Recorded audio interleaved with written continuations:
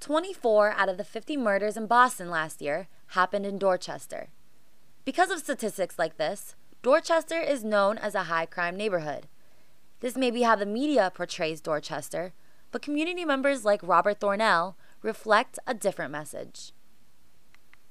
Because it's in the city, and this neighborhood was going through a real struggle in the 80s. You know, that was when and then to label it as, sometimes the media gets carried around this blanketing stuff. Right. It's never as simple as a bad neighborhood, because it's not. There's always a mix. The poor living conditions of his neighborhood influenced him to get involved with the community so that he could raise his children in a safe environment. It was a rough time, but we had a number of folks that were pretty solid neighbors, and we organized the neighborhood association. And then we finally ran all that stuff out of here, you know. It just wasn't, their business went down because we were on the case. Robert has continued his work in the community, volunteering on the board of several community organizations.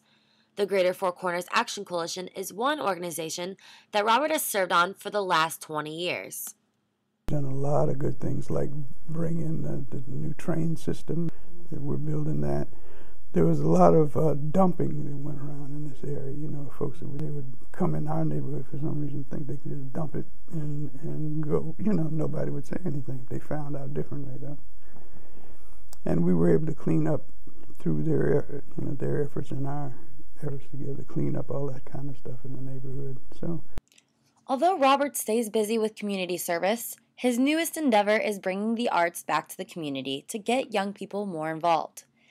In 2005, when Robert's wife passed away, he used painting as a way to grieve.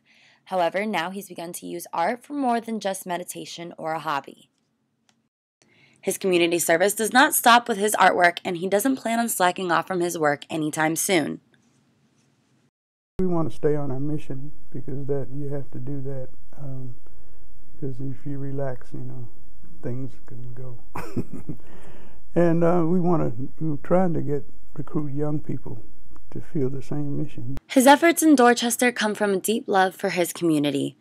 Having spent the last 40 years quietly cleaning the streets of Dorchester, Robert is a humble hero to his community. For JR202, I'm Brianna Baxter.